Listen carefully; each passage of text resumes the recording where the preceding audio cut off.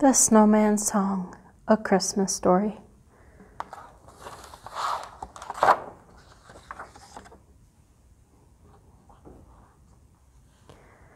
It's true, you know, that people of snow send their thoughts around without making a sound.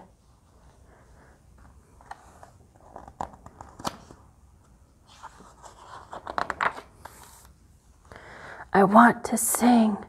The little snowman sent this thought to his mother. I want to have a heavenly voice. It's Christmas time and I want to rejoice. I'm sorry, my son, you don't have a choice. A child of snow doesn't have a voice.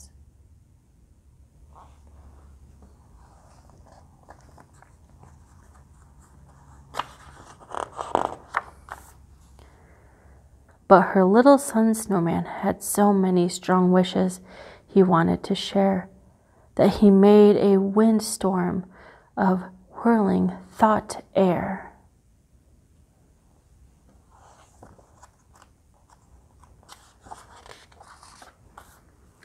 The cardinal's voice was so sweet and clear, he almost felt he had ears to hear. Why can't I sing like you? Thought little snowman. Of course you can, but before you can change who you are, hold hope in your heart and look for a star.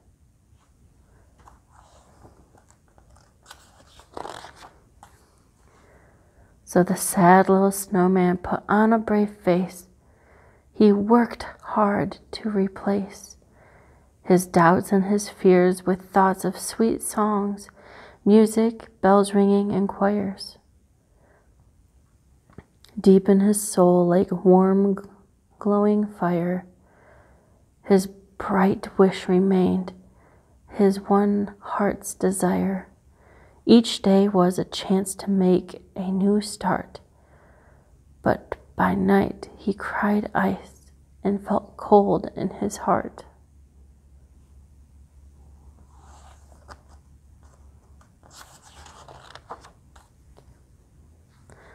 Sometimes he looked up for signs in the sky, but nothing was happening, and he couldn't make sounds. Despite all of his wishing, no one seemed aware that deep in the park, in the snow, he was there.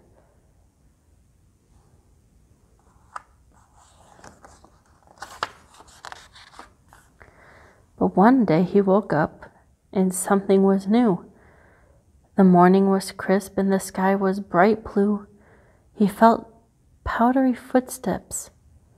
Mom, look what I found. A small girl stood near him. Then she jumped up and down.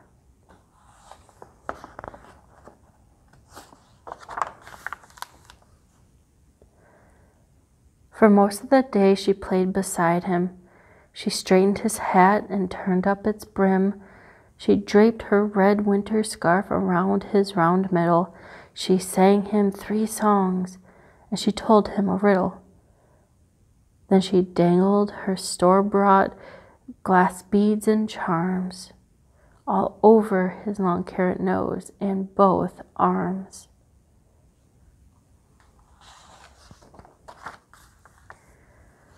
Let's go home, said her mom.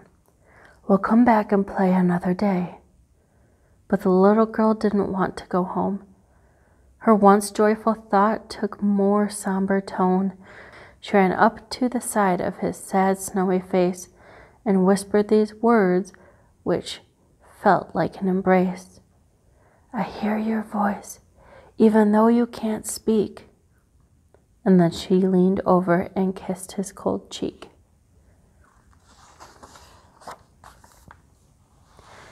He wanted so much to sing just one small note, but nothing would come from his cold, hard snow throat.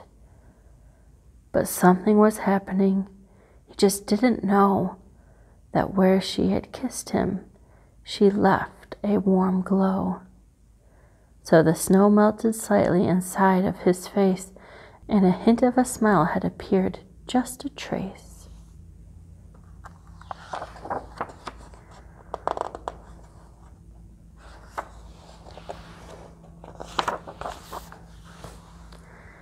The night before Christmas was the worst night he had. All around there was music. Everyone seemed glad. He silently stood in his place in the park. His feelings were frozen. His thoughts were so dark. His mother was worried. She felt his despair, and she tried to send comfort to him through the air.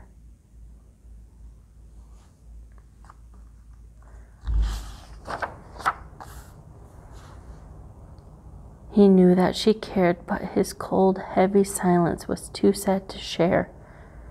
He bowed his head and shut his eyes tight. Snow was starting to fall. It was such a cold night. With the last ounce of courage that only faith brings, his thoughts formed this prayer with frost-covered wings.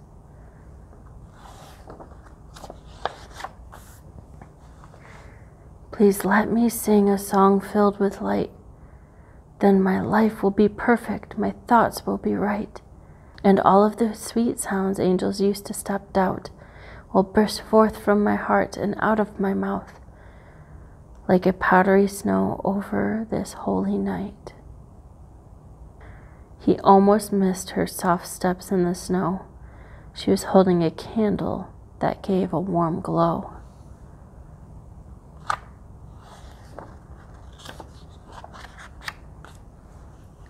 Round his neck there was twinkling, like spoons hitting glass.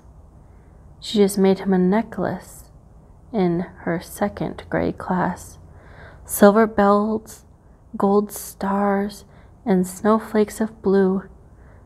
This was beautifully fashioned, and it made music too.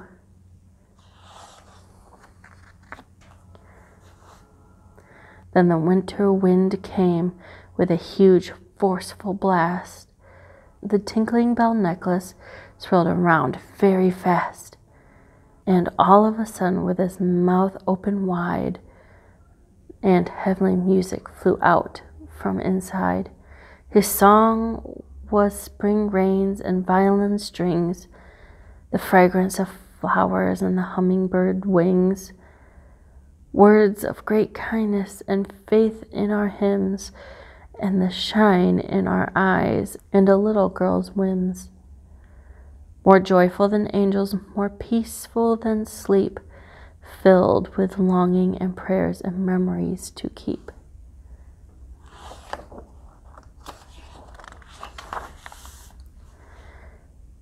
She knew he had heard her.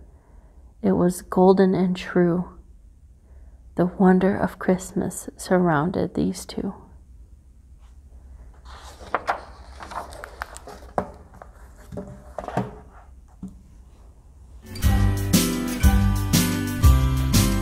Join us tomorrow as the countdown continues.